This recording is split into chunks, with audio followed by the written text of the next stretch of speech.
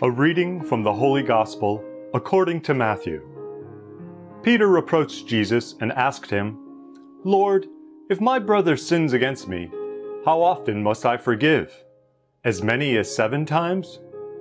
Jesus answered, "I say to you, not 7 times, but 77 times. That is why the kingdom of heaven may be likened to a king who decided to settle accounts with his servants.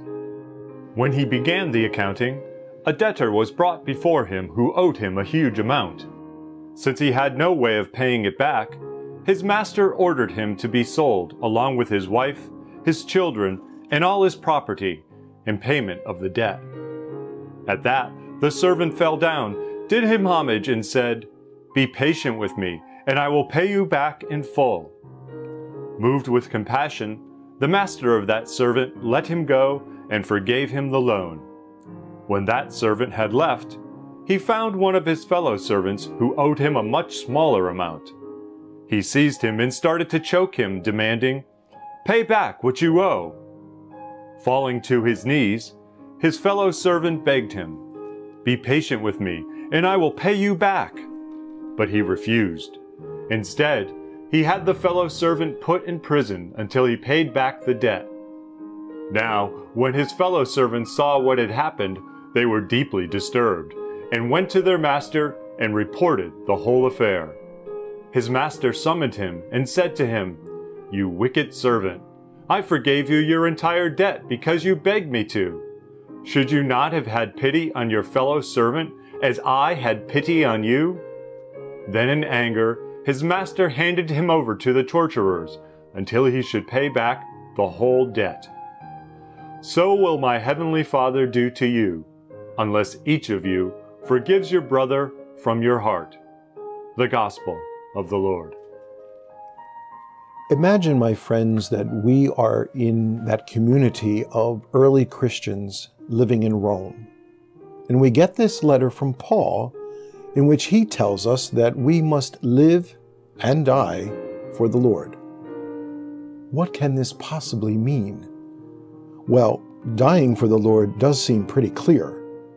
For the Romans, it could mean embracing martyrdom, and they understood that all too clearly. But what does it mean to live for the Lord?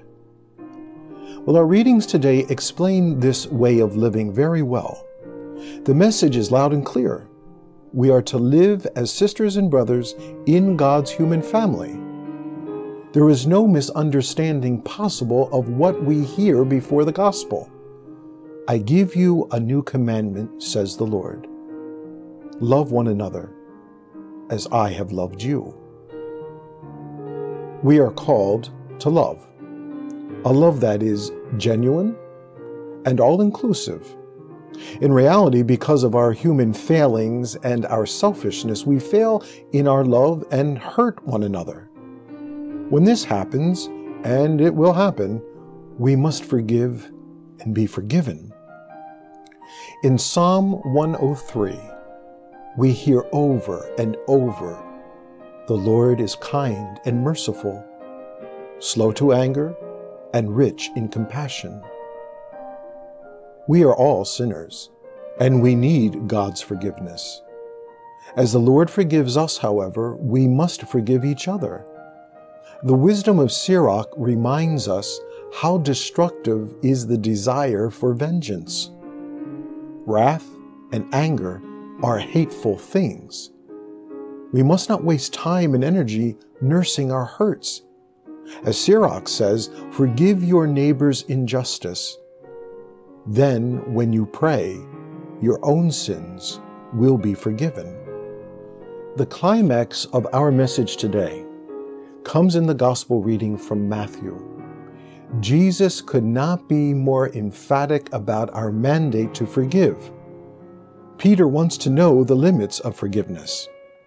Must I forgive my brother 7 times? Jesus' answer is crystal clear: 77 times.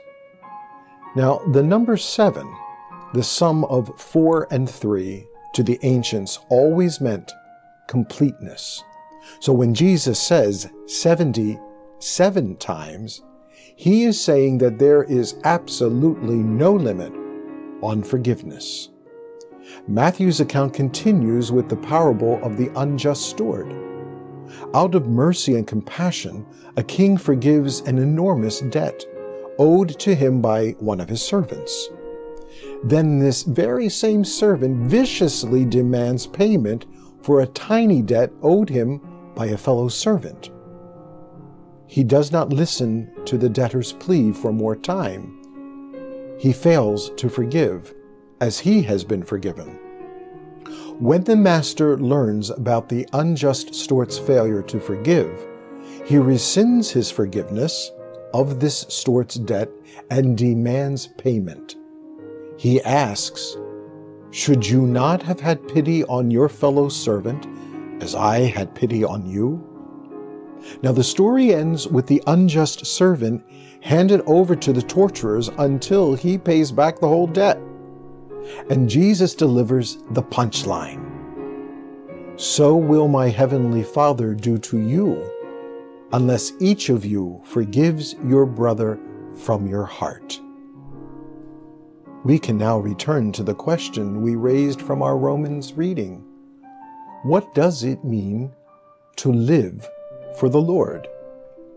In short, we must forgive one another. Recognizing that we need God's forgiveness, we must forgive. And such forgiveness is not simply a legal procedure.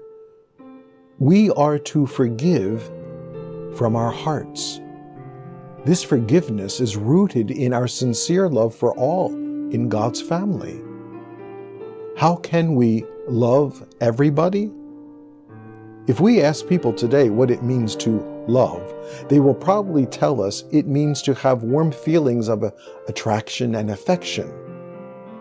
If we take this definition, however, it's impossible to love everybody. My sisters and brothers, we can't know everybody, and there are some people we have a hard time feeling affection for, and yet we must love them. Love in the gospel is a broader concept.